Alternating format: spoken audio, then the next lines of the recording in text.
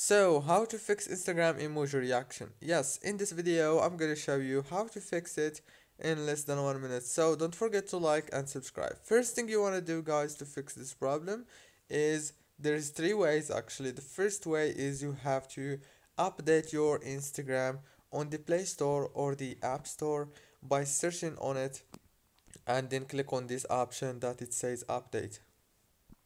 That's the first way. The second way, go to the settings, open the apps, go to the apps, open the Instagram app information, click on the force stop running in the background from here, click on the storage, click on clear cache, clear data, and everything is gonna be reset to the default on Instagram.